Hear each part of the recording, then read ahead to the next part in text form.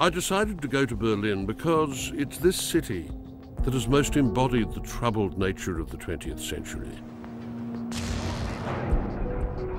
The oscillation between decadence and social collapse, 2 world wars, the Holocaust, the forced acceptance but the eventual rejection of communism, the fall of the Berlin Wall, a city soaked in the drama and chaos of history. But should the artist deal with such a history? How much should be remembered and how much cast aside? Should he or she forget it all as though nothing had happened, as if that were possible? Or should he confront questions of memory, identity, and nationality and test the moral imagination, his own and others?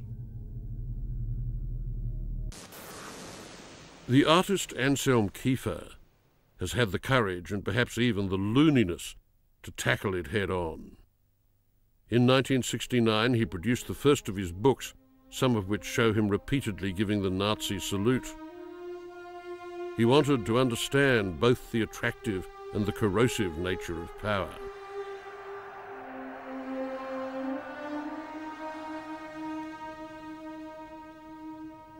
Keiffer probes deeply into the roots of German history and identity.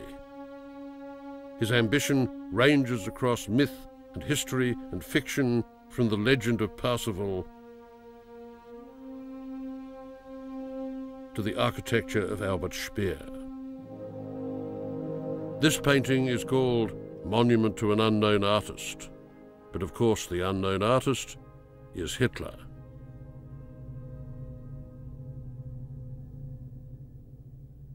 Keiffer's work covers an enormous terrain of cultural reference and pictorial techniques, and in the process he's tried to shoulder the content of tragic history and redemptive hope that so much recent art has tended either to trivialize or ignore.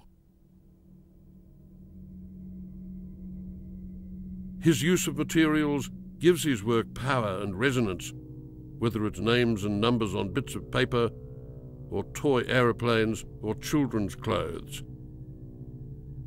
And these come together in a series of pictures that commemorate the most infamous event in German history, the Holocaust.